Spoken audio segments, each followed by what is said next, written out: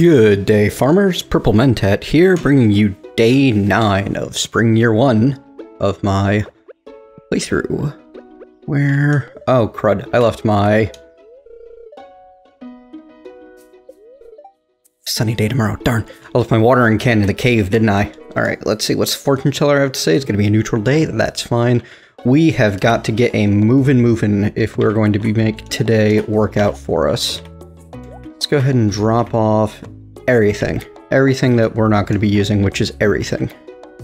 Except that small steel sword. Steel small sword? One of the two. That we're going to make use of. So, as we left our watering can in the mine, we're not going to be able to water things until the end of the day. Ooh, look, free potato. So we're going to toss our potato in there, and we're going to head straight up and around to the mine. Do a bit of forage along the way if we can. Not going to bother gathering seeds today, as we're already short on time. We will do a quick 5 levels in the mine. And let's see, 600 bucks. Hopefully we will be getting some cash here soon and be able to get some more stuff planted and get our watering can upgraded. I don't want to plant a ton of parsnips, though that is a good way if you want to focus on that. Instead, I think I might spend some time chopping down trees outside of everything. Yep, hey look, there's all of my things. Alright, let's see if we can make it to level 25. And yeah, I know I should have sold that in the Adventurers Guild, but it's not worth that much money, so I'm not going to worry about it. Ooh, copper right off the bat. Good. Always need more of that. We're going to need copper for our tree taps and to upgrade all of our tools. Ooh, box. What's in the box? Ooh, rubber boots. Those could be good. +1 immunity. Never mind. I would rather have the defense and immunity from the leather boots. Ooh, hey, mixed seeds. Alright. Oh, it's a crab. There we go. Die, crab. Die! At least they go down a lot faster now that we have a proper weapon. You know, something that's not rusted through. Real lousy way to get an adventurer started on their career. Remember, folks, the goal is down. Doesn't matter how we get there, as long as we get there. Bad slime. I've been told by one fan that slimes have the highest chance of creating a I want to call it a stairwell because you build stairs, a ladder, but I'm not entirely certain that's true. It seems like I get more from the bugs than anything. However, keep in mind, you may very well get more from slimes. I personally always hunt down the slimes because you need to kill 1,000 of the things if you want to get the Adventurers Guild rewards. And we want all of the Adventurers Guild rewards. So there's no reason not to. Hey, stop that. And there we go. Those guys are a lot easier to kill now. Oh, hey, look. There's already stairs. Great.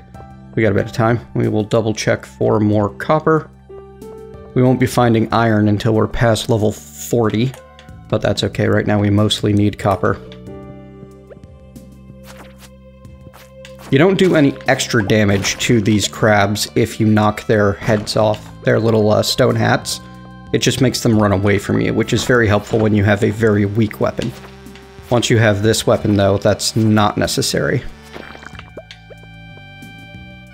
This weapon is also strong enough to kill these guys before they cocoon, which is a lot nicer than dealing with more flying bugs, as you can see.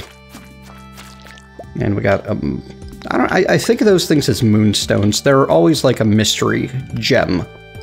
I don't know why I call them moonstones. I'm sure they have an actual name. Everything in this game does. Where, oh where could that stupid letter be?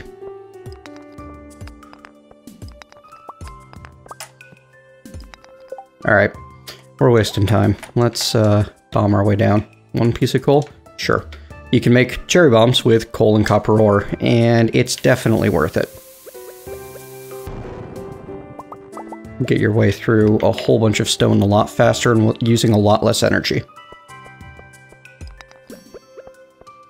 And sometimes you just gotta. Uh-oh.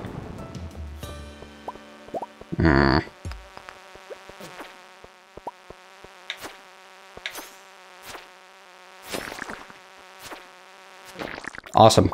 Stairs. And there we go. 25. We'll do a quick poke for some copper. Maybe another geode or so. I'm not seeing anything good immediately, though. And we will check out as soon as we head back to the stairs. We'll till this real quick. It's only noon. No?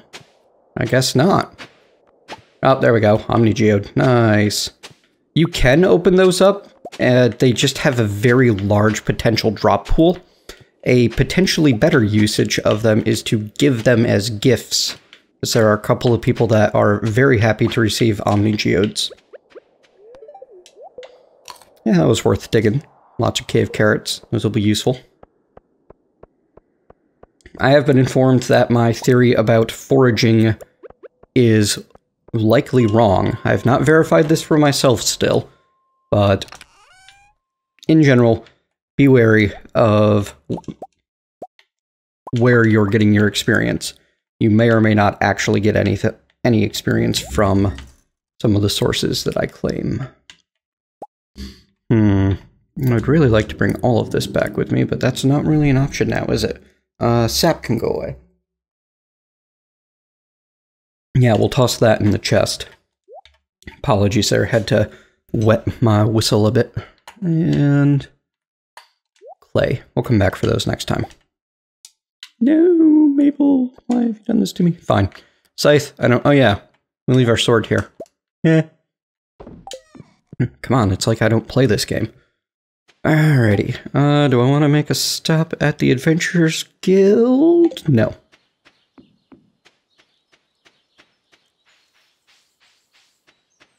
We will take the village path back. If we happen to run into anyone other than Linus back there, we will try to stop to talk to them. And keeping my eye out for sticks or worms or whatever you want to call them. I'm not very good at spotting them.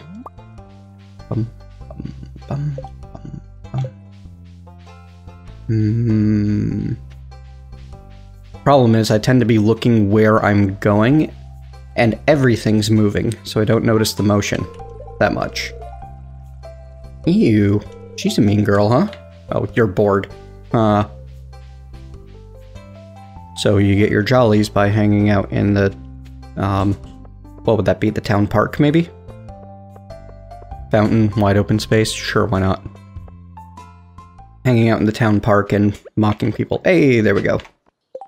And it's a book. I need to do... There we go. Huh. I wonder if that worked. I'm not entirely certain that actually got me the book.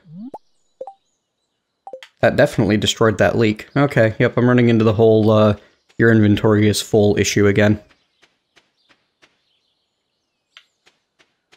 Alright, so I've got a good collection of copper ore now.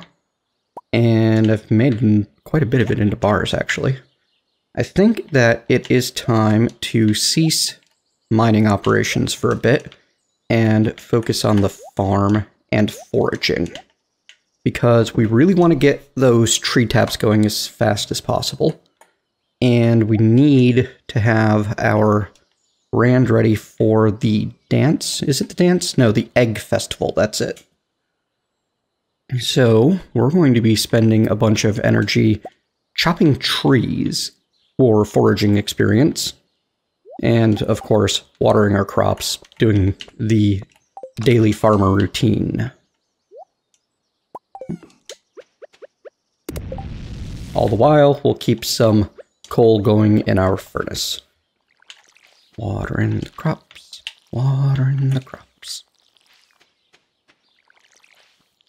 Put potatoes and leeks.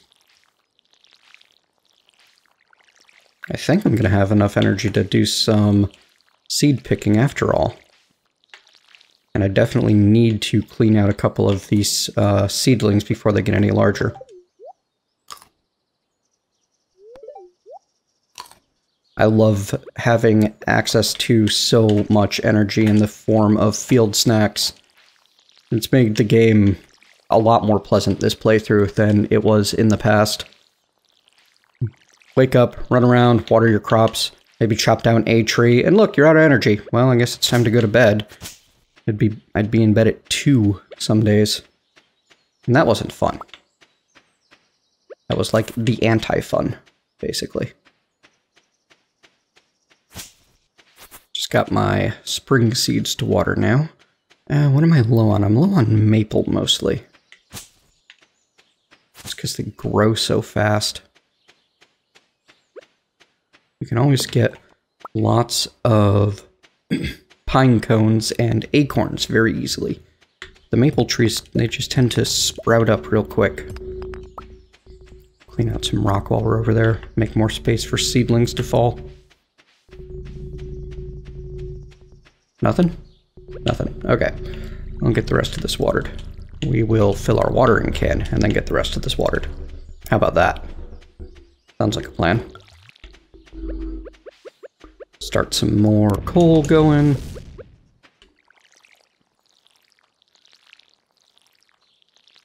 The ultimate goal is to get to a point where money is making itself and I don't have to focus on it.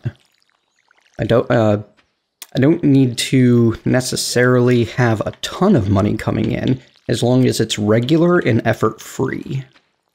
And I'm hoping that the tree taps will lead me to that, as well as, well, I mean, once we're through the summer, we won't have money issues anymore at all. Starting to feel exhausted. Well, I better eat another field snack.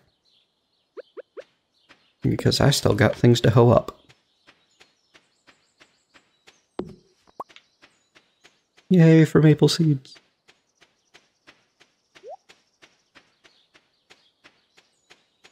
So far, I've mostly seen people suggest that I go after... what's-her-face with this? Salads. Leia. Because you can buy salads for super cheap from the bar or make them yourself once you get the level 2 house. Which is another one of those on the very long list of things to spend money on. I want my kitchen. I want proper food. I mean, the field snacks are nice and all, but I'm turning 3 inedible nuts into something that looks like a protein bar. They can't possibly taste that good.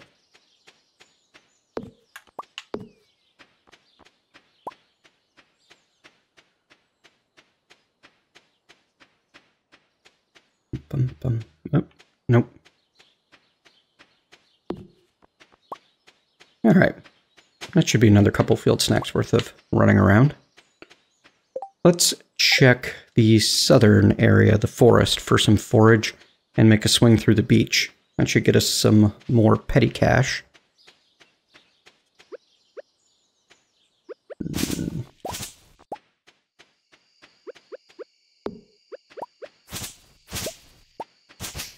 And also some experience for our foraging skill.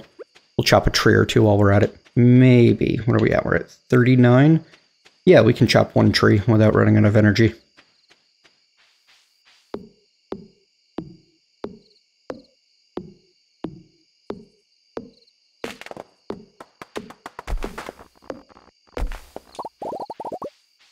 There we go.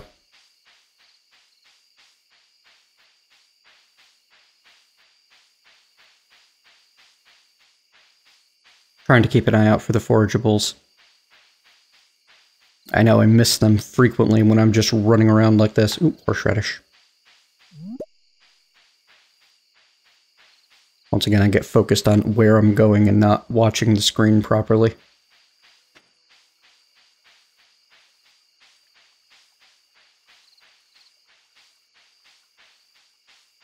And then you try to talk while you're doing it at the same time, and, well, you're just gonna miss a lot. I think someone called it YouTube blindness. 9:40. Is it worth running to the beach? Yeah. Ooh, some spring onions. Nice.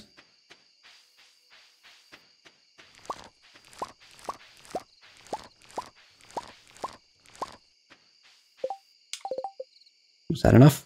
Foraging 3. I don't remember if I was 2 or 3 this morning. I forgot to check. I know that I looked at it yesterday, but that was real life yesterday as well, so... Yep, I'm sunk.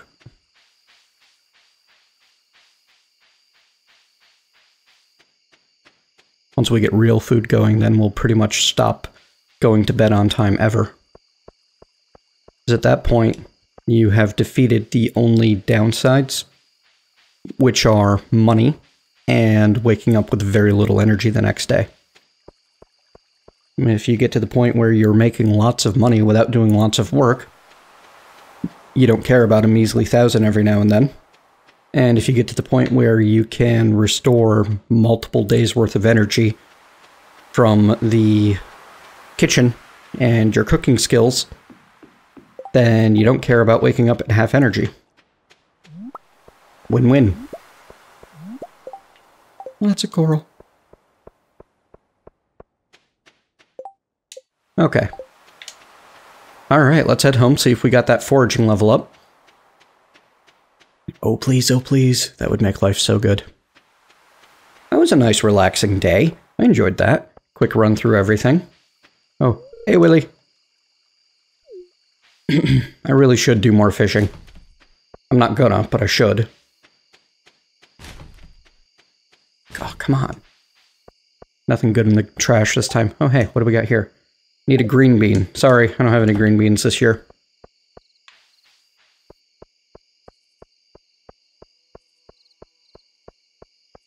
Makes me wonder what project he's working on that he needs a green bean.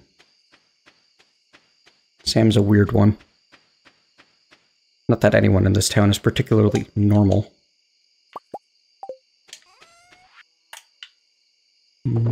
Gold clam. We'll sell the gold horseradish too. Why not? Actually, we'll sell the clam and the coral and the spring onions. And we'll throw away the mixed seed. I don't think I even get a single coin for that, but it's not in my inventory anymore. Yay!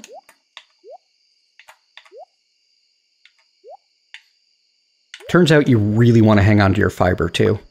Don't throw it all away. Don't do what I did. Learn from my mistakes. Okay. 7 copper bars so far. We have enough to upgrade one tool when we have the cash and the right timing.